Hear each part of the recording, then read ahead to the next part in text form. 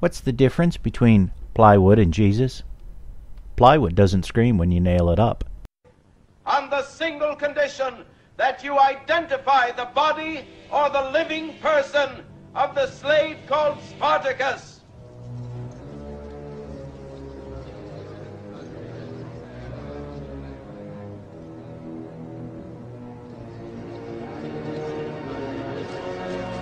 I'm Spartacus! I'm Spartacus!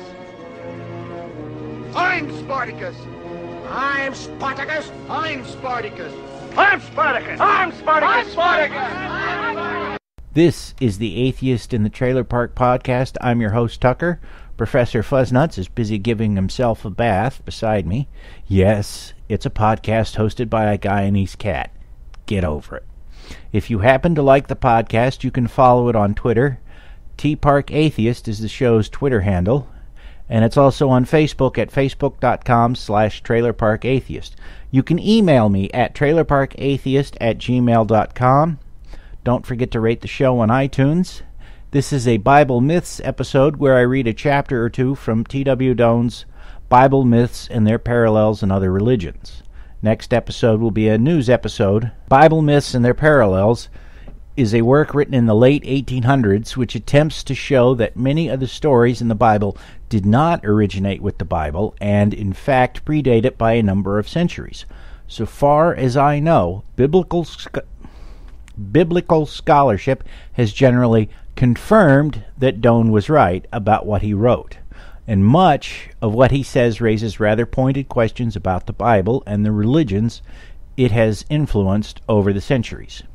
You don't need to listen to previous episodes to understand what's going on, but you can download previous episodes at trailerparkatheist.libsyn.com.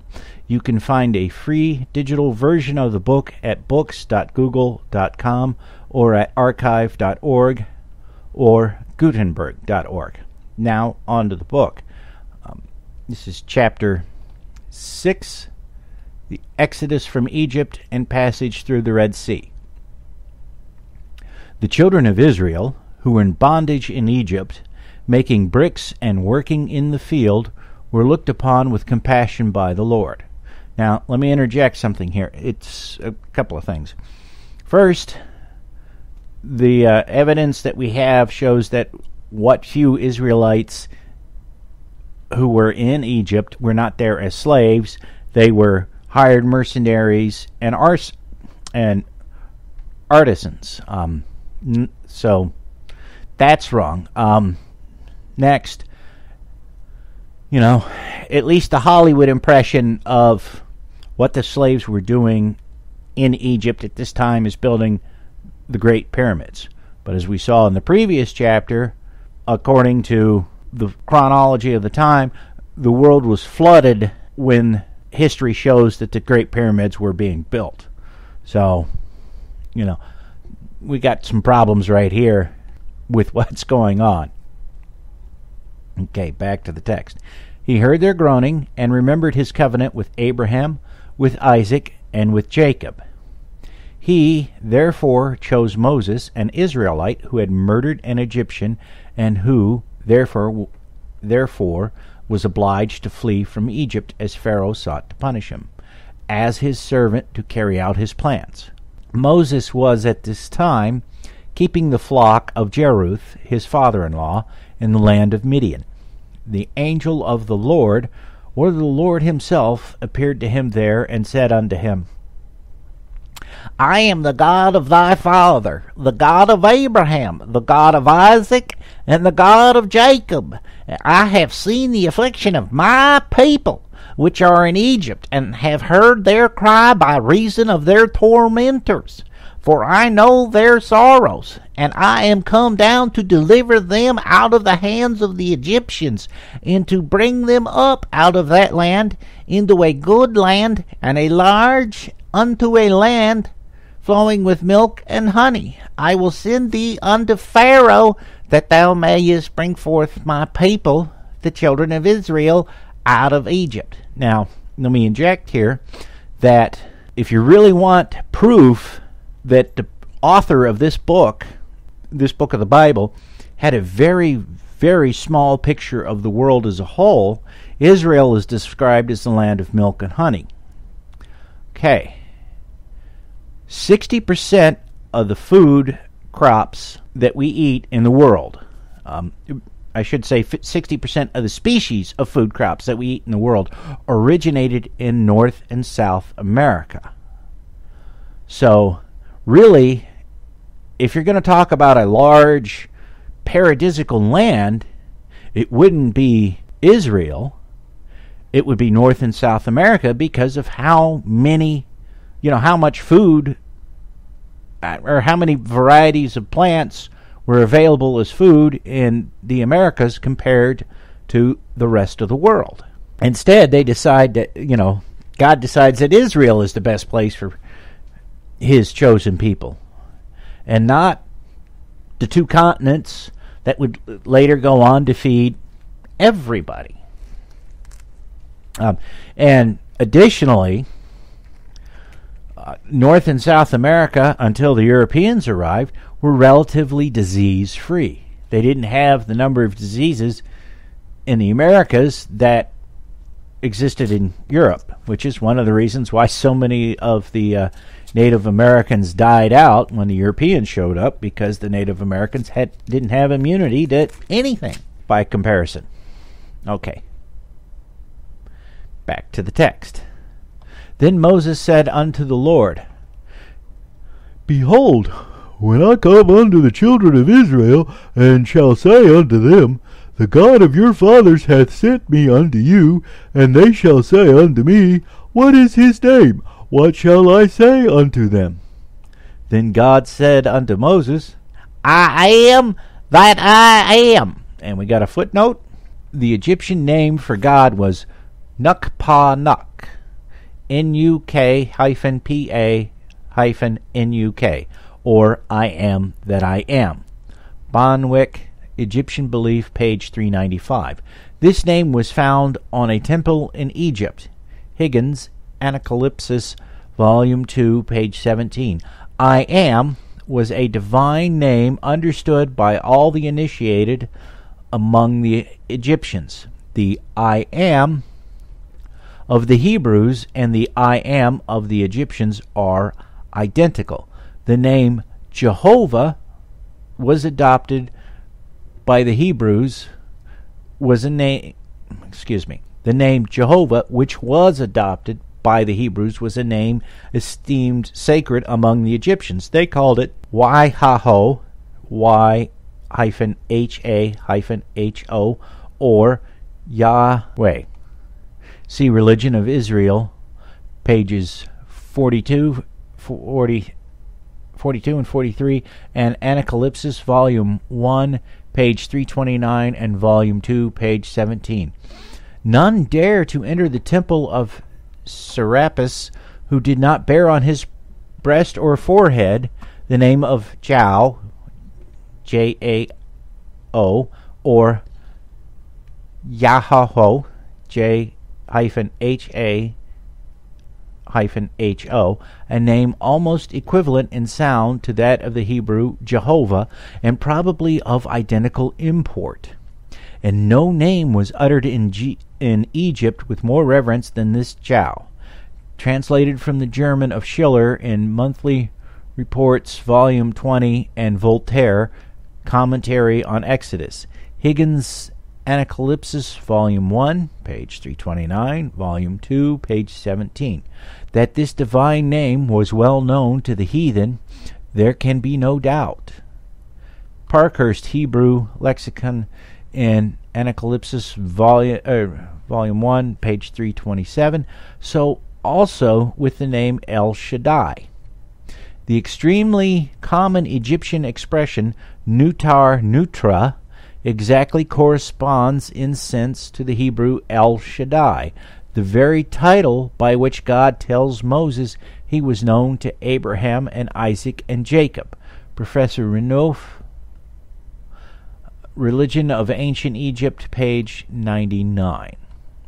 Okay, back to the main text.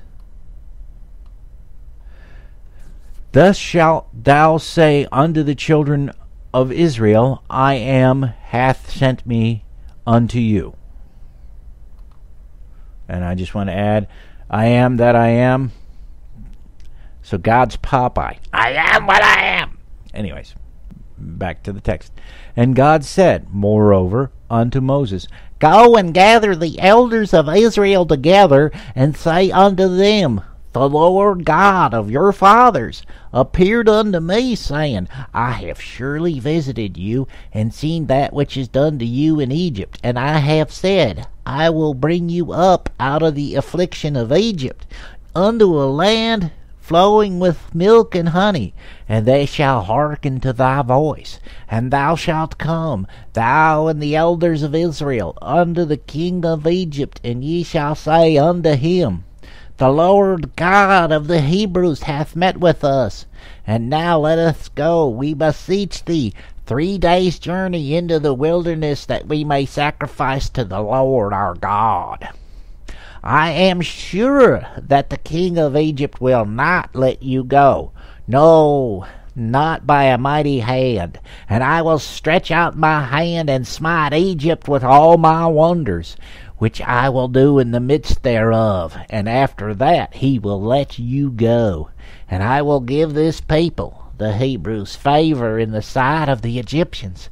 And it shall come to pass that when ye go, ye shall not go empty, but every woman shall borrow of her neighbor, and of her that sojourneth in her house, jewels of silver, and jewels of gold, and raiment. And ye shall put them upon your sons and upon your daughters, and ye shall spoil the Egyptians. We got a footnote. Exodus 3, book 3, verses, I guess it's Exodus chapter 3, verses 19 to 22. Here is a command from the Lord to deceive and lie and steal, which, according to the narrative, was carried out to the letter. Exodus chapter 12, verses 35 and 36. And yet we are told that this same Lord said, Thou shalt not steal. Exodus 20, verse 15. And again he says, Thou shalt not defraud thy neighbor, neither rob him. Leviticus 19, verse 13. Surely this is an inconsistency. Yes, it is, and don't call me Shirley. Okay. And back up to the main text. The Lord again appeared unto Moses in Midian and said, Go return into Egypt, for all the men are dead which sought thy life. And Moses took his wife and his son, and set them upon an ass, and he returned to the land of Egypt. And Moses took the rod of God, which the Lord had given him, in his hand. Fuzznuts just almost fell off the desk while giving himself a bath. Upon arriving in Egypt, Moses tells his brother Aaron all the words of the Lord. And Aaron tells all the children of Israel. Moses, who was not eloquent, but had a slow speech, uses Aaron as his spokesman. They then appear unto Pharaoh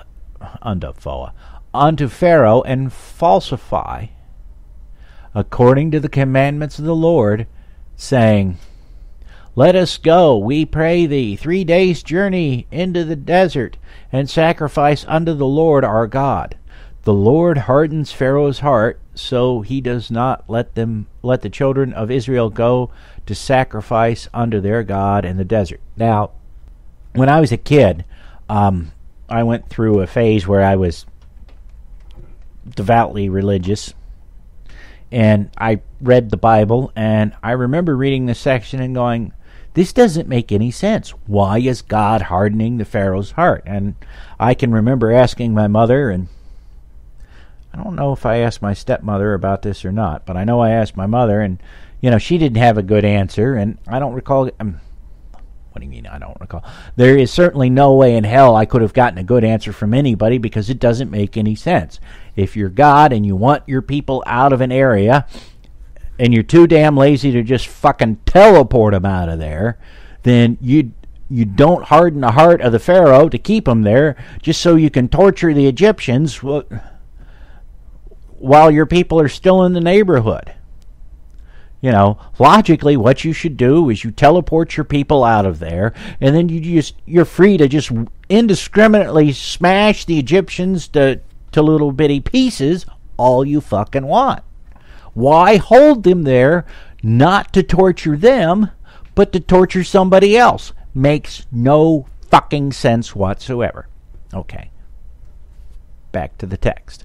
Moses and Aaron continue interceding with him, however, and for the purpose of showing their miraculous powers, they change their rods into serpents, the river into blood, cause a plague of frogs and lice and a swarm of flies, and so on to appear. Most of these feats were imitated by the magicians of Egypt. And the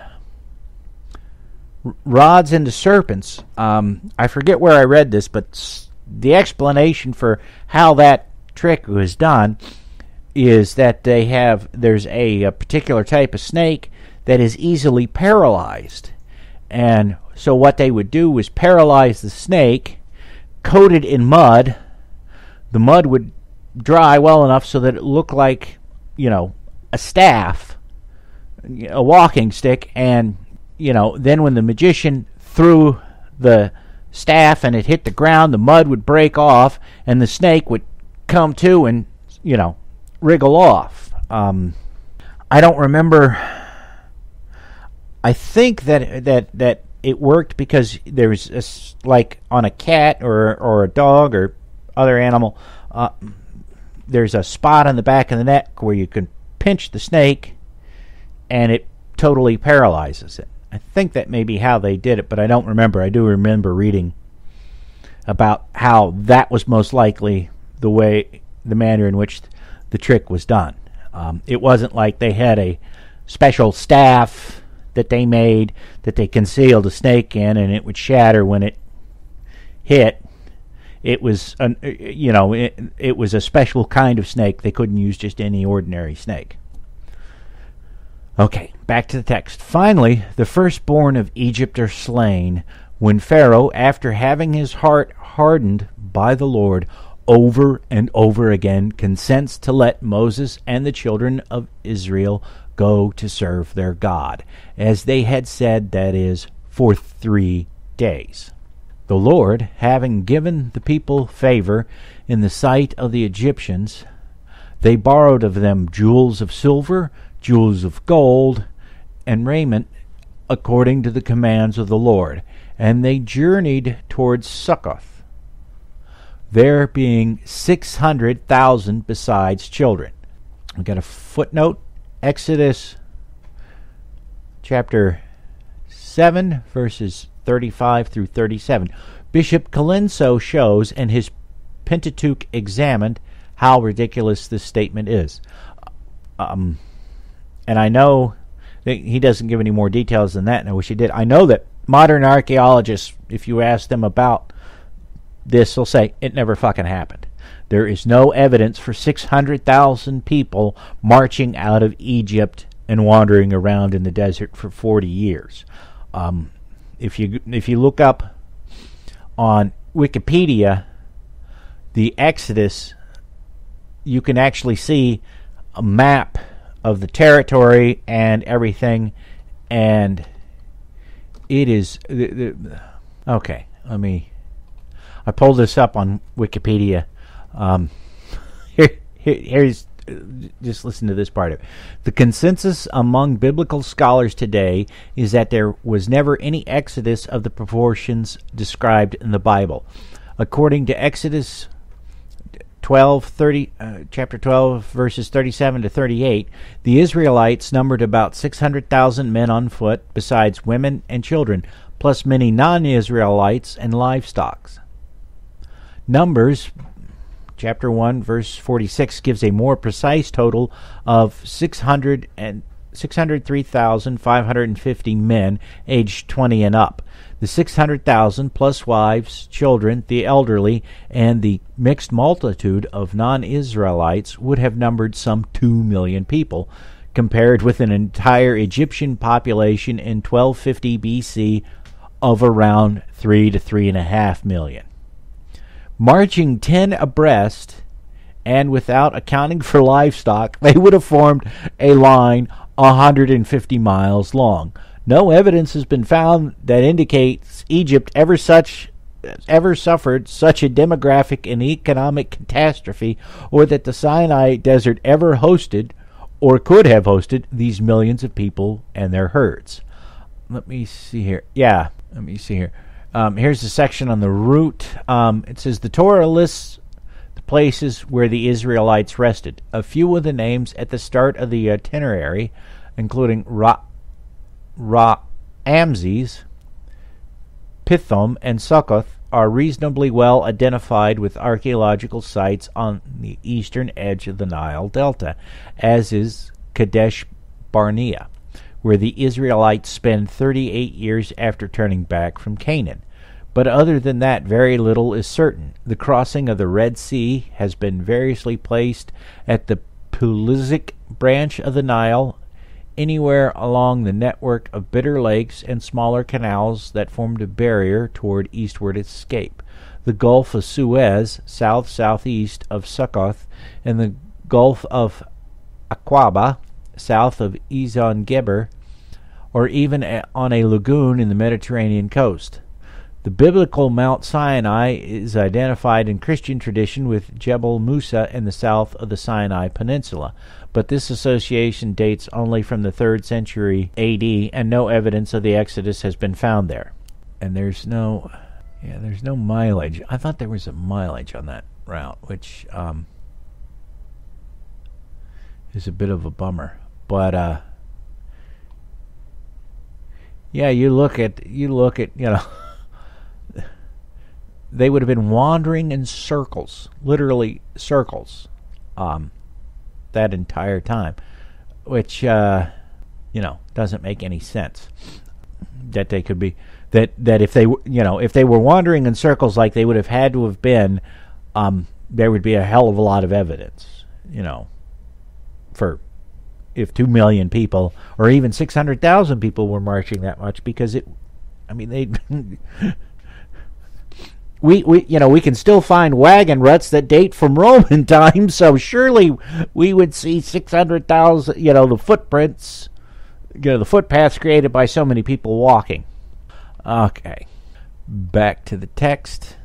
And they took their journey from Succoth and encamped in Etham, in the edge of the wilderness. And the Lord went before them by day in a pillar of cloud to lead them the way, and by night in a pillar of fire to give them light to go by day and night. Okay, now let me interject something here.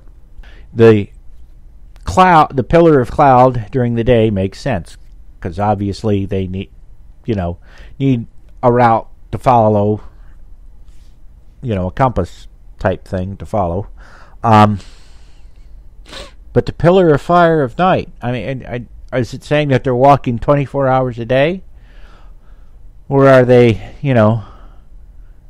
if they're not walking 24 hours a day and they're doing like what a lot of people do in desert travel, sleep during the day and travel at night, then why do they need the cloud?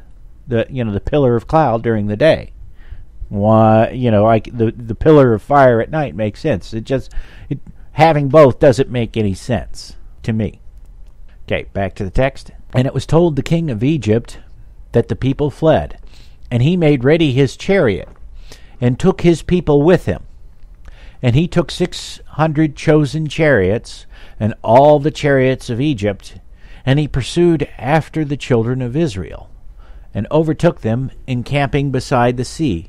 And when Pharaoh drew nigh, the children of Israel were sore afraid, and they cried out unto the Lord. And the Lord said unto Moses, Speak unto the children of Israel that they go forward, but lift thou up thy rod, and stretch out thine hand over the Red Sea, and divide it, And the children of Israel shall go on dry land through the midst of the sea. And Moses stretched out his hand over the sea, and the Lord caused the sea to go back by a strong east wind that night, and made the sea dry land, and the waters were divided. And the children of Israel went into the midst of the sea upon the dry ground, and the waters were a wall unto them upon the right hand and on their left. And the Egyptians pursued and went in after them to the midst of the sea, and even all Pharaoh's horses and his chariots and his horsemen. Okay, I'm just checking because there's a footnote. The sea over which Moses stretches out his hand with the staff, in which he divides, so that the waters stand up on either side like walls while he passes through, must surely have been originally the sea of clouds. A German story presents a similar feature. The conception of the cloud as sea, rock, and wall reoccurs very frequently in mythology. Professor Steinthal, The Legend of Samson, page 429. So, he parted a fog bank, according to that guy. Okay, back to the main text. After the children of Israel had landed on the other side of the sea, the Lord said unto Moses, Stretch out thine hand over the sea, that the waters may come again upon the Egyptians, upon their chariots, and upon their horsemen. And Moses stretched forth his hand over the sea, and the sea returned to his strength. And the Lord overthrew the Egyptians in the midst of the sea.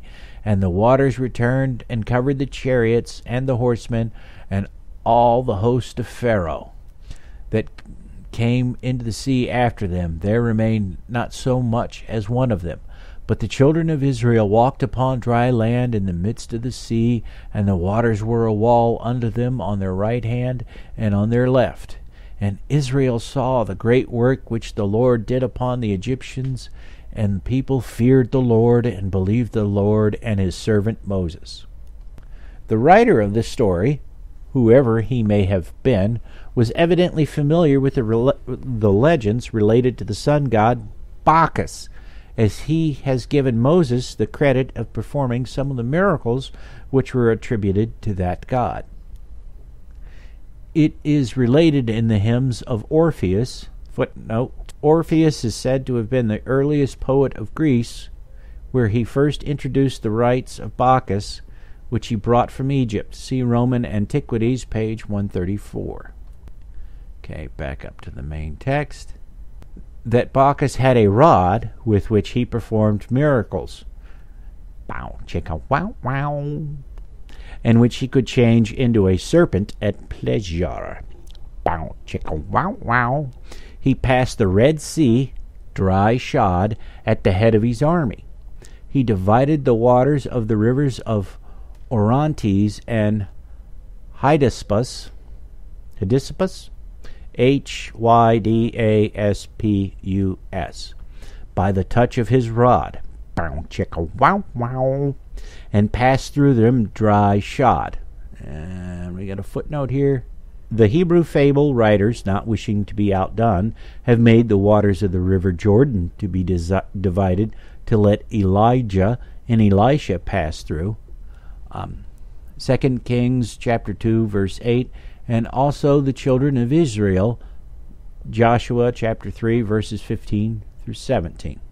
By the same mighty wand, bow chicka wow wow, he drew water from the rock. Footnote: Moses with his rod, bow chicka wow wow, drew water from the rock. Exodus chapter 17 verse 6. Back to the main text. And wherever they marched, the land flowed with wine, milk, and honey. Footnote: see Taylor's Diegesis, page 191, and Higgins' Anacalypsis, volume 2, page 19. Back to the main text. Professor Steinthal, speaking of Dionysus, Bacchus, says, like Moses, he strikes fountains of wine and water out of the rock.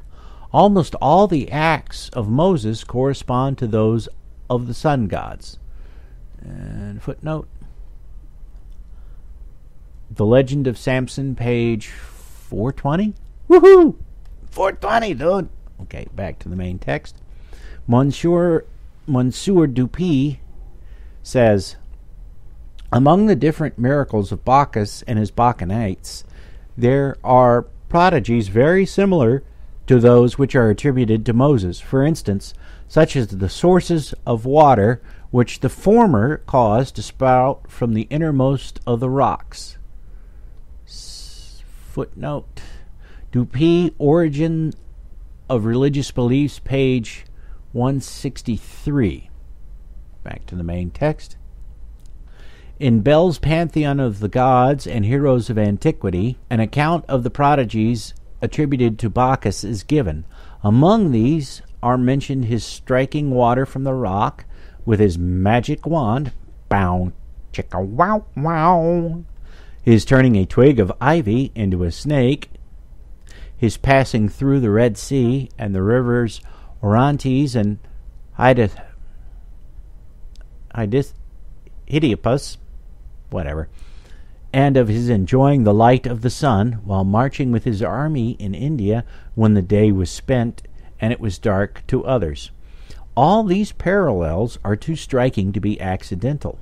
We might also mention the fact that Bacchus, as well as Moses, was called the lawgiver, and that it is said of Bacchus, as well as of Moses, that his laws were written on 2 tables of stone. Bacchus was represented horned, and so was Moses. Bacchus was picked up in a box that floated on the water, and so was Moses. Bacchus had 2 mothers, one by nature and one by adoption, and so had Moses. And as we have already seen, Bacchus and his army enjoyed the light of the sun during the nighttime, and Moses and his army enjoyed the light of a pillar of fire by night. In regard to the children of Israel going out from the land of Egypt, we have no doubt that such an occurrence took place, although not in this manner, and not for such reasons as is recorded by the sacred historian. We find from other sources what is evidently nearer the truth. It is related by the historian Choeremon, Choeremon,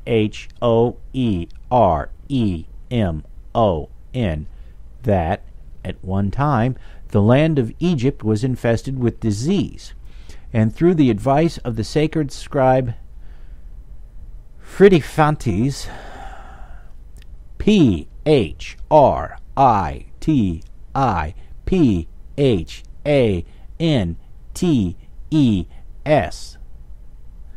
the king caused the infected people, who were none other than the brick-making slaves known as the children of Israel, to be collected and driven out of the country. Lysimachus, Lysmachus, relates that a filthy disease broke out in Egypt, and the oracle of Ammon, being consulted on the occasion, commanded the king to purify the land by driving out the Jews. Excuse me, Fuzznuts is digging his claws into my shoulder. There we go. Who were infected with leprosy, and so on, a race of men who were hateful to the gods. The whole multitude of the people were accordingly collected and driven out into the wilderness. I got a footnote here. Let me see. Okay. All persons afflicted with leprosy were considered displeasing in the sight of the sun god by the Egyptians. Dunlop, Spiritual History, page 40.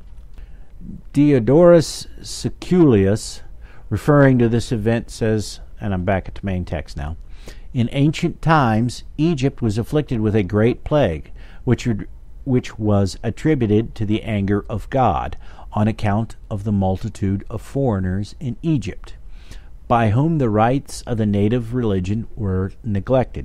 The Egyptians accordingly drove them out. The most noble of them went out under Cadmus and Danaus, Danaus, to Greece, but the greater number followed Moses, a wise and valiant leader, to Palestine.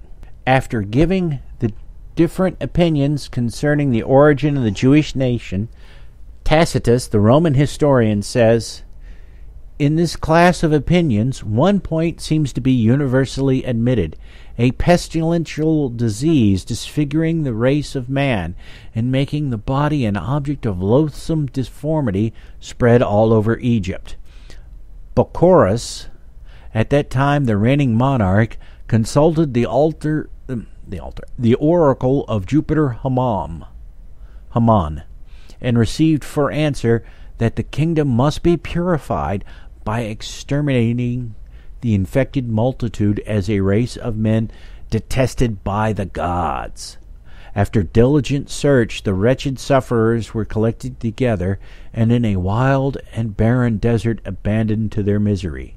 In that distress, while the vulgar herd was sunk in deep despair, Moses, one of their number, reminded them that by the wisdom of his counsels they had been already rescued out of impending danger. Deserted as they were by men and gods, he told them that if they did not repose their confidence in him as their chief by divine commission, they had no resource left. His offer was accepted. Their march began, they knew not whither. Want of water was their chief distress. Worn out with fatigue, they lay stretched on the bare earth, heartbroken, ready to expire, when a troop of wild asses, returning from pasture, went up the steep ascent of a rock covered with a grove of trees. The verdure of the herbage round the place suggested the idea of springs near at hand. Moses traced the steps of the animals and discovered a plentiful vein of water. By this relief the fainting multitude was raised from despair. They pursued their journey for 6 days without intermission. On the 7th day they made halt, and having expelled the natives, took possession of the country, where they built their city and dedicated their temple. Footnote: Tacitus, History, Book 5, Chapter 3. Let me think here for a moment.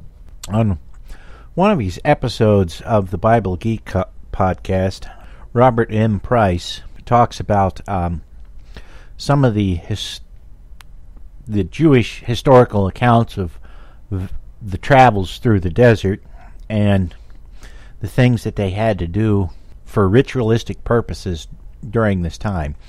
And according to him, the rituals they give for making camp at the end of the day and breaking camp at the beginning of the day were so convoluted that there's simply no way they could have done that. They were just, it would have taken them all day to set up the temple and get everything ready and all that for their ceremonies that they needed to have to thank God for getting them safely there, and then it would have taken them all day for to tear it down properly and get it set up. And this is before they're even carrying the Ark of the Covenant, where they have to worry about dropping the damn thing.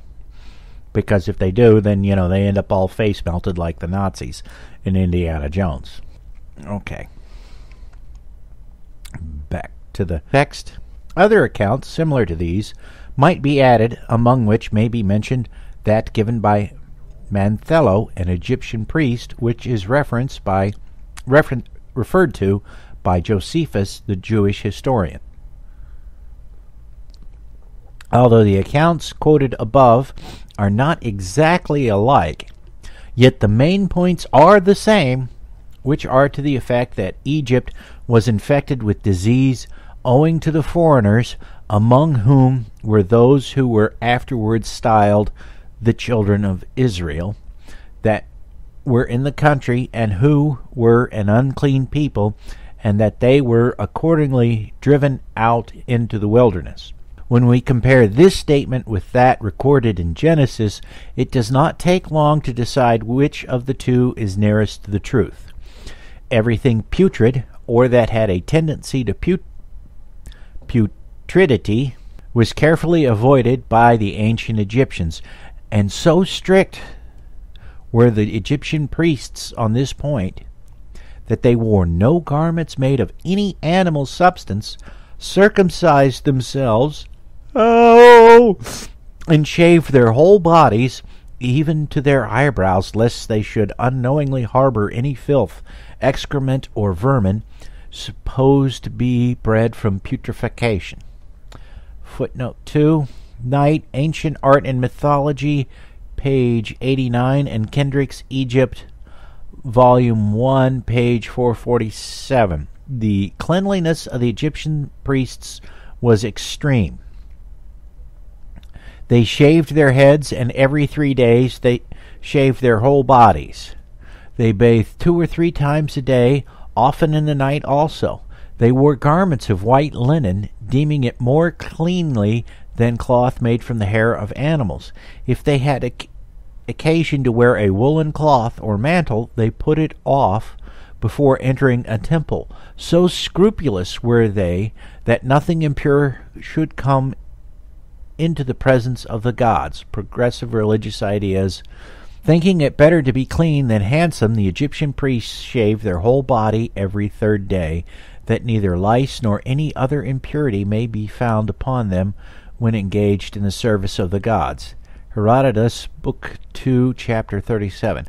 Okay, now I'm gonna do a quick Google search here because I'm kind of curious about something. I know that in Rome, before the introduction of soap, which didn't happen, I guess, until like medieval periods or something. But in Rome, that how people were bathed was they were covered in oil, and then somebody would take a knife, a dull knife. Well, actually, I mean, call it a knife, but it's not really, since it's not designed to cut anything. And they would run that down your body to, squeegee the oil off, basically, and that would get the dirt with it as well. They didn't have soap, so that's how they bathed. Let me just pull up something here. I have no idea if this is a legit site or not, but I'm going to take a quick glance and see what this says. All right, according to this is reshafim.org.il. So I'll put the link in the show notes, but take it with a grain of salt as to how accurate this is. For soap, Egyptians used natron, swabu, derived from swab, meaning to clean, a paste containing ash or clay, which was often scented and could be worked into a lather or the like. The Ebers Medical Papyrus, dating from around 1500 BC, describes mixing animal and vegetable oils with alkaline salts. The soap-like material was used for treating skin diseases as well as for washing. Okay. While a few bathrooms and tubs have been discovered, most Egyptians seem to have been content with cleaning themselves by aspersion or by a dip in a canal or the river. At Tebetunus, a center of Hellenistic culture in the Fayum, public bathhouses have been excavated, the oldest dating to the 3rd century BC. They had showers, stone basins, and a stove to heat the bath water. The Egyptians had wash basins and may have filled them with natron and a salt solution from jugs with spouts and used sand as a scouring agent. They washed after rinsing both before and after the main meals, but one may assume their ablutions were mostly perfunctory. As mouthwash, they used another solution called bed, and it doesn't tell you what that is. So it looks like while they were slightly different than the Romans, they used some of their techniques as well. And 1500 BC puts it right at the time, roughly, as to when the account is taking place. Okay. Now back to the main text. We know from the laws set down in Leviticus that the Hebrews were not a remarkably clean race. Jewish priests, in making a history for their race, have given us but a shadow of truth here and there. It is almost wholly mythical. The author of the Religion of Israel, speaking on this subject, says, "The history of the religion of Israel must start from the sojourn of the Israelites in Egypt. Formerly, it was usual to take a much earlier starting point and to begin with a religious discussion of the religious ideas of the patriarchs. And this was perfectly right, so long as the accounts of Abraham, Isaac, and Jacob were considered historical.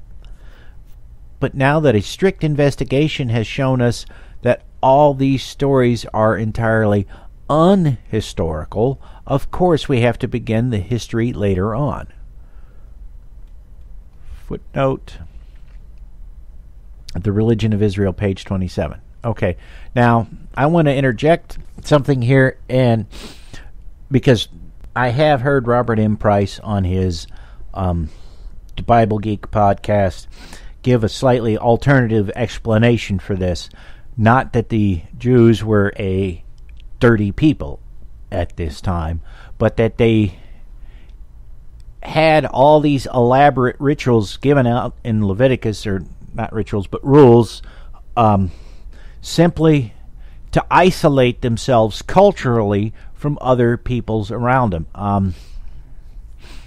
Like, for example, I know that in one of the sections of Leviticus, there's the commandment to not boil a baby goat in the milk of its mother. Now, why in the hell would anyone do that to begin with? And nobody knows. The only thing that we can figure out is that it most likely was a religious ritual that some other group had at that time, and it was perhaps a sacrificial ritual for preparing goat, and the condemnation was to ensure that nobody from Jewish society followed that. I don't know. I'm too ignorant on the subject to know, but Price does have a number of degrees in religious studies, so there's a good chance he's right on this. But back to the text. The author of The Spirit History of Man says, "The Hebrews came out of Egypt and settled among the Canaanites. They need not be traced beyond the Exodus. That is their historical beginning. It was very easy to cover up this remote event by the recital of mythical traditions and to prefix it to an account of their origin in which the gods, patriarchs, should figure as their ancestors." Footnote: Dunlap, Spiritual History of Man, page 266. Professor Goldzier says, "The residence of the Hebrews in Egypt and their exodus thence, under the guidance and training of an enthusiast for the freedom of his tribe, form a series of strictly historical facts which find confirmation even in the documents of ancient Egypt, which we have just shown, but the traditional narratives of these events were elaborated by the Hebrew people." Footnote: Hebrew Mythology, page 23. Back to the main text. Count de Volney also observes that what Exodus says of the Israelites' servitude under the king of Heliopolis,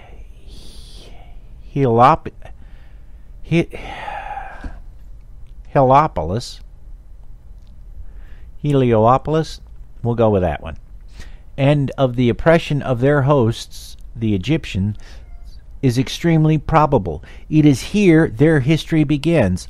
All that precedes is nothing but mythology and cosmogony. Footnote: Researches in Ancient History, page 149. Back to the main text. In speaking of the sojourn of the Israelites in Egypt, Dr. Knappert says, according to the tradition preserved in Genesis, it was the promotion of Jacob's son Joseph to be viceroy of Egypt that brought about the migration of the sons of Israel from Canaan to Goshen. The story goes that this Joseph was sold as a slave by his brothers, and after many changes of fortune received the vice-regal office at Pharaoh's hands through his skill in interpreting dreams. Famine drives his brothers, and afterwards his father, to him, and the Egyptian prince gives them the land of Goshen to live in. Land of Goshen! Sorry. It is by imagining all this that the legend tries to account for the fact that Israel passed some time in Egypt. But we must look for the real explanation in a migration of certain tribes which could not establish or maintain themselves in Canaan and were forced to move further on. We find a passage in Flavius Josephus from which it appears that in Egypt, too, a recollection survived of the sojourn of some foreign tribes in the northeastern district of the country. For this writer gives us two fragments out of a lost work by Manthello, a priest who lived about 250 B.C. In one of these we have a statement that pretty nearly agrees with the Israelitish tradition about a sojourn in Goshen, but the Israelites were looked down on by the Egyptians as foreigners, and they are represented as lepers and unclean. Moses himself is mentioned by name, and we are told that he was a priest and joined himself to these lepers and gave them laws. Footnote, The Religion of Israel, pages 31 and 32. And I want to point out that that date of 250 B.C. conflicts with the other date that I read from, I guess, Wikipedia, talking about the estimated date was 1250 B.C. Although, yeah, so that's 1,000 years. That account is 1,000 years. Would have been that priest wrote 1,000 years after the events actually happened, assuming that there's not a mistake in the writing here. And actually, it's even later than that, because it's Josephus, who he wrote in like 70 A.D. So it would be, 1,300 years thereabouts after the events are said to have happened, or are thought to have happened. Wow. Okay, back to the main text. To return now to the story of the Red Sea being divided to let Moses and his followers pass through, of which we have already seen one counterpart in the legend related of Bacchus and his army passing through the same sea dry-shod. There is another similar story concerning Alexander the Great. The histories of Alexander relate that the Pamphylian Sea was divided to let him and his army pass through. Josephus, after speaking of the Red Sea being divided for the passage of the Israelites, says, "For the sake of those who accompanied Alexander, king of Macedonia, who yet lived comparatively but a little while ago, the Pamphylian Sea retired and offered them a passage through itself when they had no other way to go. And this is confessed to be true by all who have written about the actions of Alexander." Footnote, Jewish Antiquities, Book 2, Chapter 16. He seems to consider both legends of the same authority, quoting the latter to substantiate the former.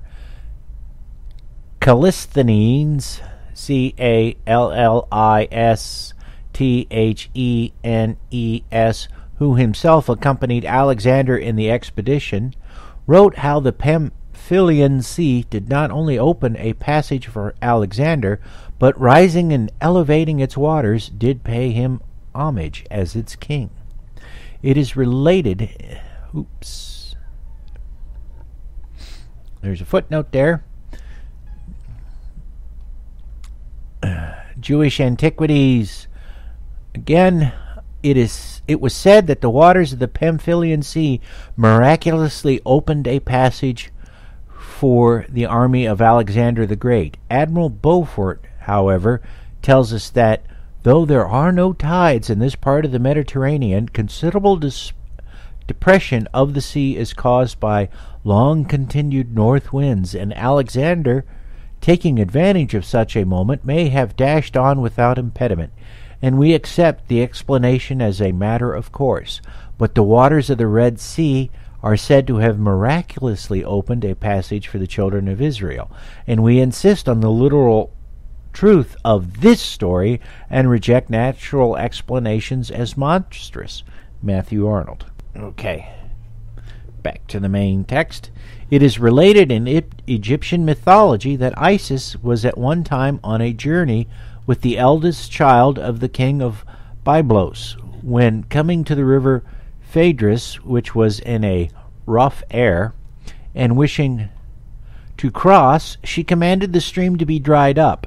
This being done, she crossed without trouble. There is a Hindu fable to the effect that when the infant Krishna was being sought by the reigning tyrant of Madura, King Kansa, his foster father took him and departed out of the country. Coming to the river Yamuna and wishing to cross, it was divided for them by the Lord, and they passed through. The story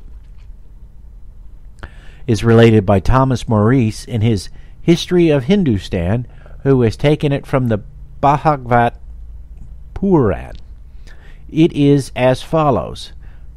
Yasoda took the child Krishna and carried him off from where he was born, but coming to the river Yamuna, directly opposite to Gokul, Krishna's father, perceiving the current to be very strong, it being in the midst of the rainy season, and not knowing which way to pass it, Krishna commanded the water to give way on both sides to his father, who accordingly passed dry-footed across the river. This incident is illustrated in Plate 58 of Moore's Hindu Pantheon. There is another Hindu legend recorded in the Rig Veda and quoted by Viscount Amberley, from whose work we take it. Footnote 4, Analysis of Religious Belief, page 552. Back to the main text. To the effect that an Indian sage called Visvimati, having arrived at a river which he wished to cross, that holy man said to it, "Listen to the bard who has come to you from afar with wagon and chariot. Sink down, become fordable, and reach not up to our chariot axles." The river answers, "I will bow down to thee like a woman with full breasts suckling her child. As a maid to a man will I throw myself open to thee." Bow, chicka, wow, wow. This is accordingly done, and the sage passes through. Bow, chicka, wow, wow. We have also an Indian legend which relates that a courtesan named Bindumati turned back the streams of the river Ganges. We see then that the idea of seas and rivers being divided for the purpose of letting some chosen one of God pass through is an old one, peculiar to other people beside the Hebrews, and the probability is that many nations had legends of this kind. That Pharaoh and his host should have been drowned in the Red Sea, and the fact not mentioned by any historian, is simply impossible, especially when they have, as we have seen, noticed the fact of the Israelites being driven out of Egypt. Got a footnote here. In a cave discovered at Deir el-Bahar, August 1881, near Thebes in Egypt, was found 39 mummies of royal and priestly personages. Among these was King Ramses II, the third king of the 19th dynasty, and the veritable Pharaoh of the Jewish captivity. It is very strange that he should be here among a number of other kings if he had been lost in the Red Sea. The mummy is wrapped in rose-colored and yellow linen of a texture finer than the finest Indian muslin, upon which lotus flowers are strewn. It is in a perfect state of preservation. See a Cairo, August 8th letter to the London Times. Okay, back to the main text. Dr. Inman, speaking of this, says, "We seek in vain amongst the Egyptian hieroglyphs for scenes which recall such cruelties as those we read of in the Hebrew records, and in the writings which have hitherto been translated, we find nothing resembling the wholesale destructions described and applauded by the Jewish historians as perpetuated by their own people. That Pharaoh should have pursued a tribe of diseased slaves whom he had driven out of his country is altogether improbable. In the words of Dr. Knappert, we may conclude by saying that this story, which was not written until more than 500 years after the Exodus itself, can lay no claim to be considered historical." Okay, that's it for that chapter. All right, and I just want to check Wikipedia here for a second. I'm curious if Ramses II is actually the Pharaoh. Well, yep. He would have been the Pharaoh. Huh. He led several military expeditions into the Levant, reasserting Egyptian control over Canaan. He also led expeditions to the south, into Nubia, commemorated in the inscriptions at Beit El Wali and Gurf Hussein. Yeah, so he would have been the Pharaoh, all right. There's nothing. I'm just doing a quick scan of the Wikipedia article. There's nothing in here at all in the Wikipedia article, just in a quick scan, that indicates he had anything to do. There's no mention of the Israelites at all. Yeah, nothing. Popular culture. Huh. Ah, there we go. All the way down at the bottom of popular culture, it says, Ramses II is one of the more popular candidates for the Pharaoh of the Exodus. He is cast in this role in the 1944 novella Das Gesetz, The Law, by Thomas Mann. Although not a major character, Ramses appears in Joan Grant's So Moses Was Born, a first-person account from Nebunifer, the brother of Ramses, who paints a picture of the life of Ramses from the death of Seti, replete with power play, intrigue, and assassination plots of the historical record, and depicting the relationships with Bintaneth, Queen Tuya, Nefertari, and Moses. In film, Ramses was played by Yul Brynner in Cecil B. DeMille's classic The Ten Commandments. Here Ramses was portrayed as a vengeful tyrant as well as the main antagonist of the film, ever scornful of his father's preference for Moses over the son of his body. Huh. But that's it. You would have thought that they would have had a little more. And then again, it is Wikipedia, so it's not 100% accurate. And if you've never heard of a band called the Fugs, who had Allen Ginsberg as one of their members, they did a song called The Ten Commandments. I won't splice it in here because that'll be a massive violation of copyright laws, but you can find it on YouTube. Okay, so that's the end of the chapter, and since I'm at about the hour mark, I'm going to go ahead and wrap this up. Yes, Flesnuts, we're going to say goodnight now. You can follow the show on Twitter. TParkAtheist is the show's Twitter handle, and it's also on Facebook at facebook.com/trailerparkatheist. You can email me at trailerparkatheist@gmail.com. Don't forget to rate the show on iTunes. The next episode will be a news episode. Say goodnight, Fuzznuts. Damned cat. All I know is this violates every canon of respectable broadcasting.